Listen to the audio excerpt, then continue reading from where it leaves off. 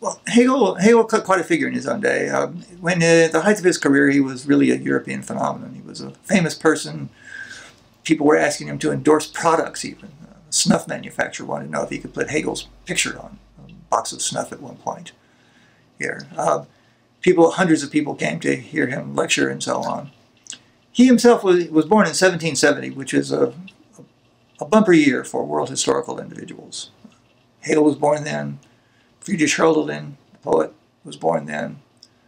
Wordsworth was born then. Napoleon Bonaparte was born in 1769, almost in August, almost 1 year older than Hegel, but close enough to be thrown in that same kind of cohort here. And one of the things that really stood out for this particular generation was the French Revolution in 1789.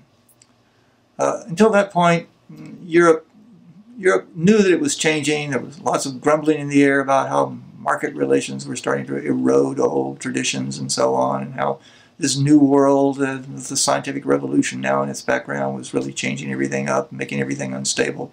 But it still tended to talk of itself as if it were still part of the old feudal order of things here.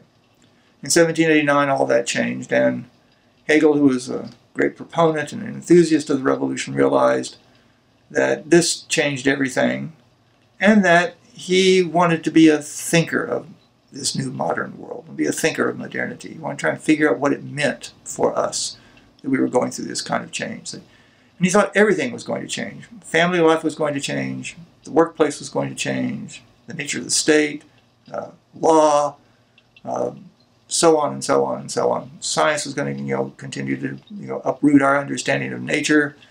Our attitude about traditional logic and metaphysics had already been, revolutionized by Kant here, and that it was what we needed again was to kind of put this all together. Now, Hegel wasn't actually very successful at this. He couldn't at first figure out what he wanted to be, whether he wanted to be a public intellectual or a journalist, but he eventually decided he wanted, around 1800, that he wanted to enter university life. But he ended up not getting a position at a university until 1817. Until then he had to work as a newspaper editor and a high school teacher and a number of other different kinds of things here. He quickly established this kind of celebrity for himself, and he realized that he was living in now just a tumultuous time. He was living in the backwash of the scientific revolution from the 17th century. He was living in the time of the French Revolution, and then all the chaos that followed the French Revolution, and then the Napoleonic Wars, and then the attempt in 1815, after the Congress of Vienna, to turn the clock back and just reestablish the old order, which turned out to be an impossible dream. The kind of repressive politics that set in the 1820s, and of course, for the early 1800s on, it was becoming clear that Europe, and soon the whole world, was going to be experiencing all the great shocks of the Industrial Revolution here. So this was the political revolution, the scientific revolution, the Industrial Revolution were all playing these huge roles for Hegel, and he was trying to put all this together. As a person, he was, people were pretty united on it. He was considered extremely sociable, very amiable. He was also considered a bit wooden and a bit stiff.